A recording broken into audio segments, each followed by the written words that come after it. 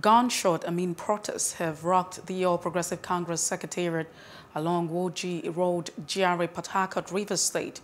Hundreds of members loyal to the former federal lawmaker, Senator Magnus Abe, stormed the premises, alleging hijack of the screening of the State House Assembly aspirant Ward State Delegate selection.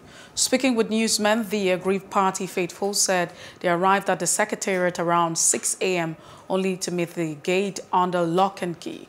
The protesters from the 23 local government area of the state carried placards with various inscriptions calling on the National Secretariat to intervene.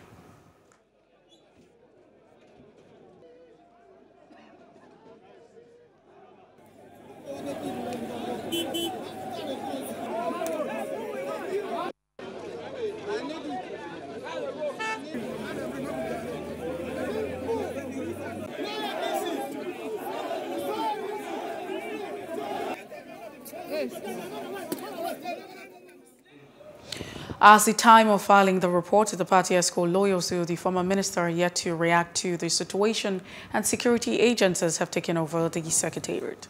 Please do subscribe to our YouTube channel and don't forget to hit the notification button so you get notified about fresh news updates.